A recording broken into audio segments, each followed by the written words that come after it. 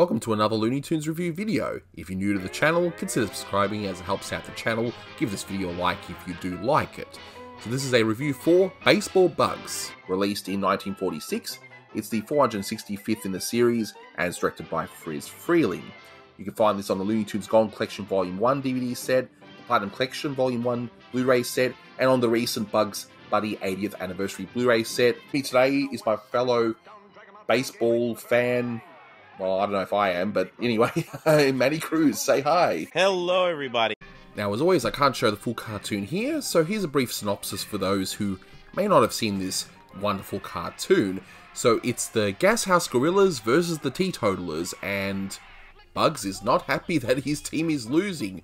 So what does he do? Well, he decides to go up against the Gas House Gorillas himself, taking all positions of the baseball game. How about that?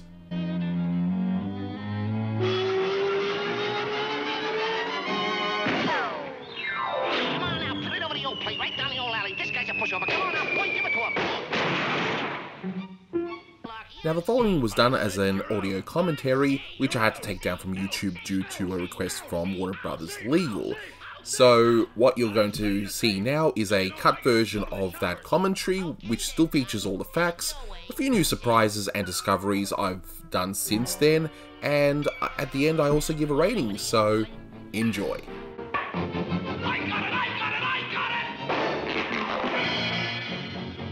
This one is a very special cartoon for me because it is actually the very first cartoon I ever saw restored, because it was the first cartoon on the Looney Tunes Golden Collection Volume 1 set. Number one, numero uno, if I said it correctly there, Manny.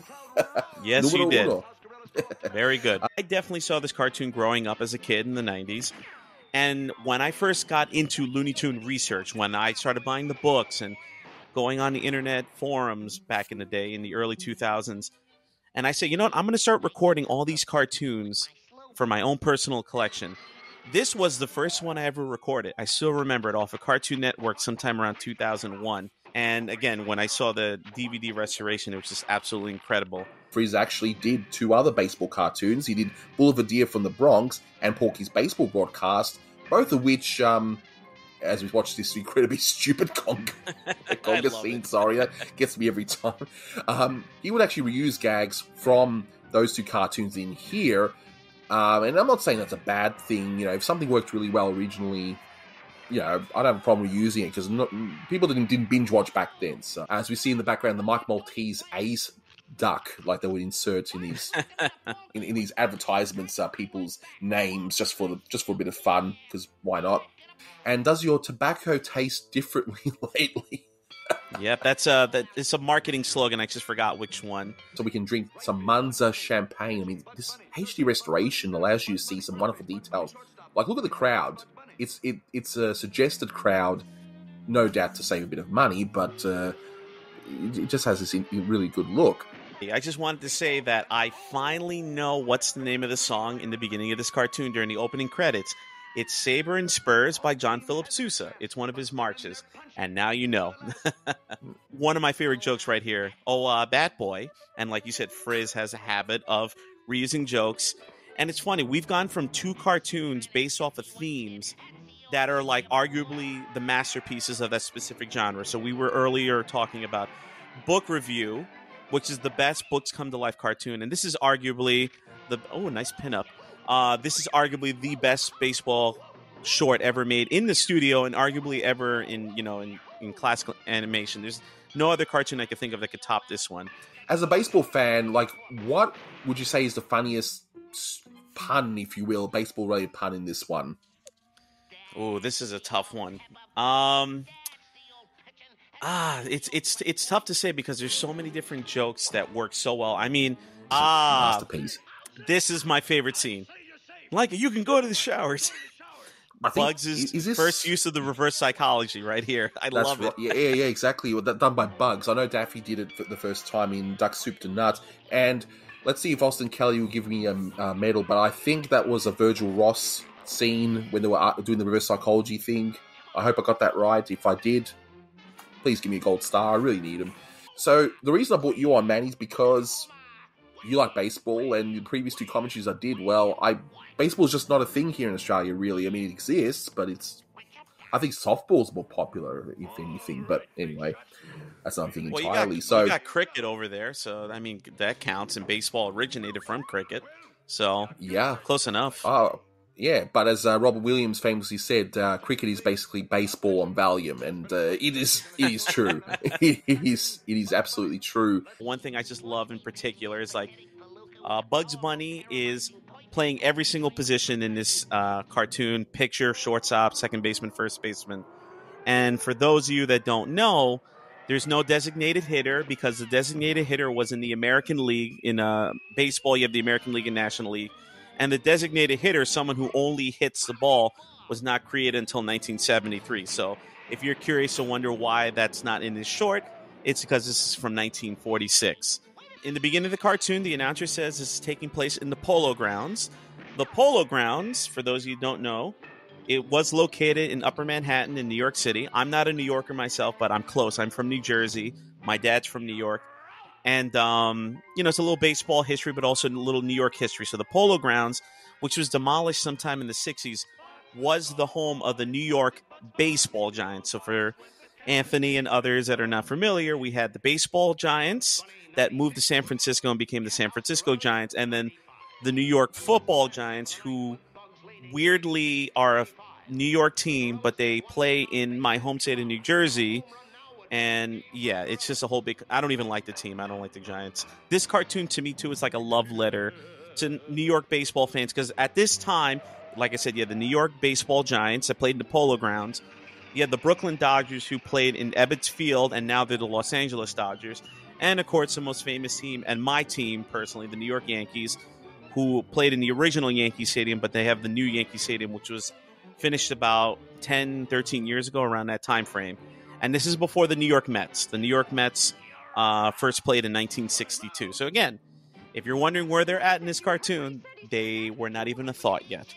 And this ending with Bugs and the Statue of Liberty arguing is a reference to Eddie Rochester Anderson. That's what the man said. He said that, which you've heard in other cartoons. And fortunately, this time without a stereotype. This is the second, and I believe of only 2 times that Bugs Bunny came out of the drum instead of Porky.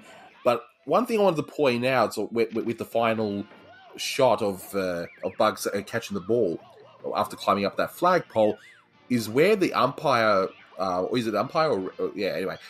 It's an umpire, this is how much I don't know yes. about baseball. Yeah. Did he just climb up the side of the building to make that call? Like, it's a really weird shot that was set up, but it's just so dang funny when you think about it more often. But wow, there's just so much to unpack in this one, and even if you're not into baseball like me, I don't hate it, mind you. It's just not something I got into being where I live, But I tell you, it's just incredible that I'm learning a lot of American sports through these cartoons, like especially American football and baseball, and to the point where if I ever come to America one of these days and watch a baseball match, I'm going to say, well, where's the conga line? Where's the conga line? I came here for the conga line. But, I will say, though, just to give you the heads up, you are not allowed to have a bat the size of a tree trunk in the game. That's number one. And number two... Yep, noting this down. So make sure you write it down in big letters, no tree trunk bats. And number two, the batter for the Gas House Gorillas definitely had a home run, because once it leaves the stadium, once it goes past, the warning track and everything, it's definitely a home run. So Bugs running out and taking the cab and everything wouldn't have even mattered, because it would have been scored as a home run. Oh, another thing too, I forgot to mention that the Gas House Gorillas, which came back in one of the recent Looney Tunes cartoons where they faced Porky and Daffy, I believe, and somebody will probably yell at me in the comments, that it's a reference to the Gas House Gang, which was the nickname of the 1934 St. Louis Cardinals, who I believe won the World Series that year. So little baseball trivia for you at the time. I mean, I wasn't alive in the 30s, but thank goodness for the internet that teaches you all these different things. But I would, I'll admit, I do like baseball. Like I said, I am a Yankee fan. I've been a lifelong Yankee fan. But there are times that the sport is a little boring to watch. It's much better to see in person than to watch on TV. And, I think that's one of the reasons why American football is now more popular than baseball. But I really think that if they did incorporate a conga line into the sport, it would definitely make the games go by a lot faster and more fun. Yeah, totally agree. And in cricket too, they got to beat the conga line to cricket. I would think, and stop taking that Valium, because it really is a dull sport. But so here I am now adding in a rating, because again I wasn't doing ratings when I was doing the initial commentaries. This one is easily another 10 out of 10. It is truly a masterpiece. Everything works from start to finish. No gag is lousy. Let me put it that way. And it's incredible. And this time around, I actually confirmed with Manny what he would rate this one. And he also said 10 out of 10. And so there you go. I actually asked him this time, and I'm sure he's happy about that. So yeah, this is a 10 out of 10 cartoon, an absolute masterpiece.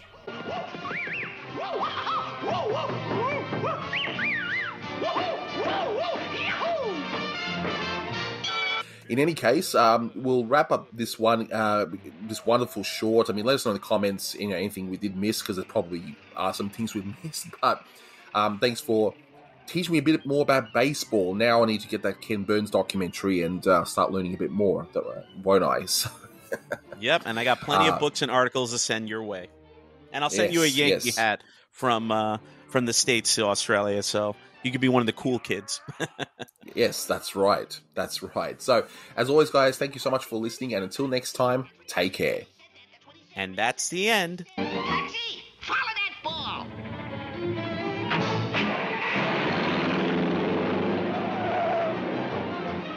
Hey! Wait a minute, Mac. You're going the wrong way.